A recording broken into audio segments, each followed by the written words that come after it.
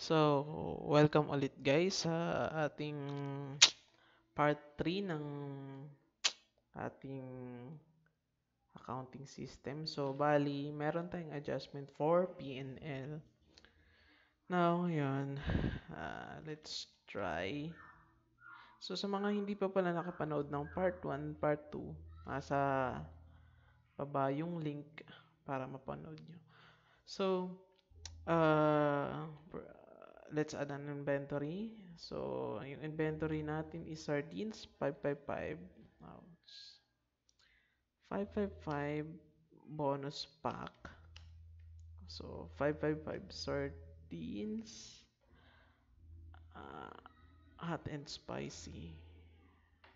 And spicy. So, we have stocks and we bought this for 15 pesos. And another is Lucky 7.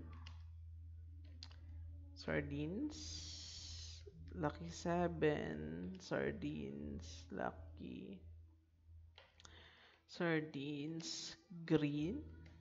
20. And we bought this also for 15 pesos. All 15. And Alaska. Sweetened.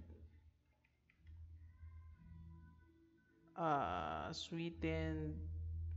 Filled milk.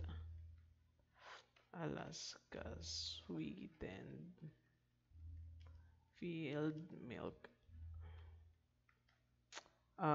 We have stocks for 10 and we bought this for 20 pesos.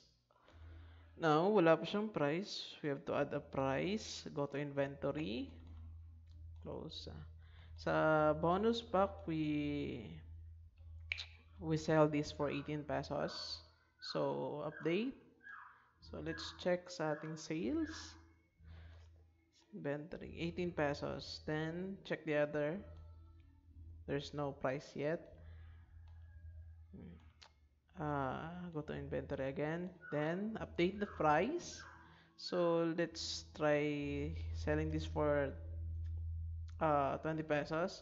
So, you bought the bonus pack for 15 pesos and may each na mabenta. So, may gain ka na 3 pesos. And then, dito sa Lucky 7 Sardines, you bought it for 15 pesos also. Then, pag may nakabenta ka, you have gain of 5 pesos.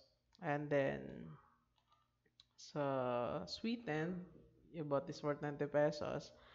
You sold this for 30 pesos. You have gain of 10 pesos each. So, add. So, halimbawa, I bought those items. So, bumili ako sa'yo ng item. So, isa, add, isa, add, isa. So, dito pa lang, price mo is 18. So, 68. So, dito, benta mo dito is 15 pesos. So, may 3 pesos ka. And then dito, 15. So, may 5 pesos ka. So, may 8 ka na. And then dito, 20 yung benta mo dito. Tapos 10. So, may gain ka na 10. So, bali 18 yung profit mo. So, let's click sold.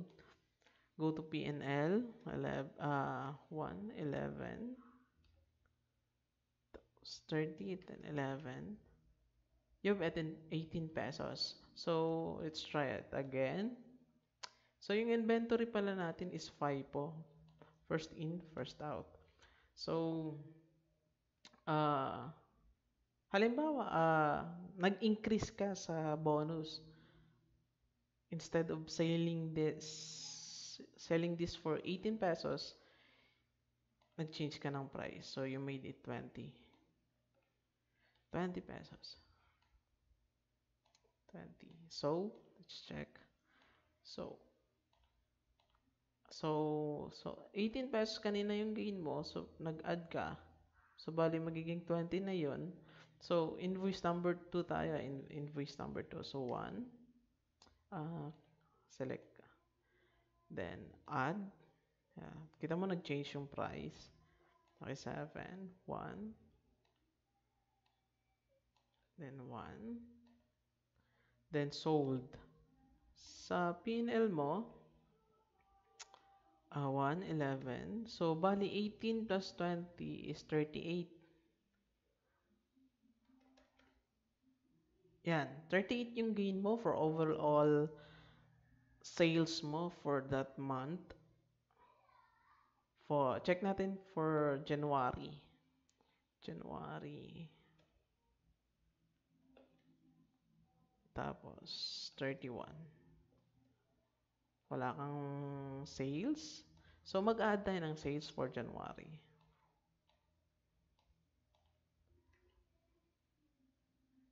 So, halimbawa, yan lang yung nabenta mo for January. At change natin pala to January.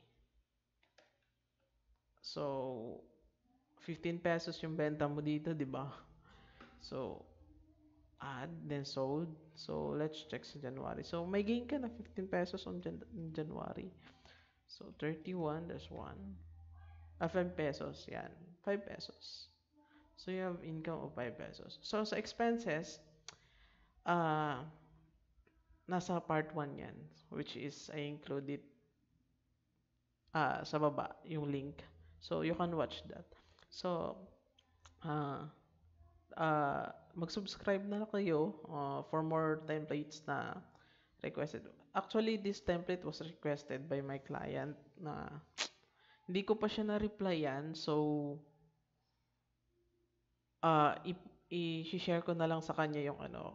Kasi meron daw siyang ano, nag-request siya ng template na nag-sell siya online. Nag-request siya ng template na ganito. So, I made this for my client.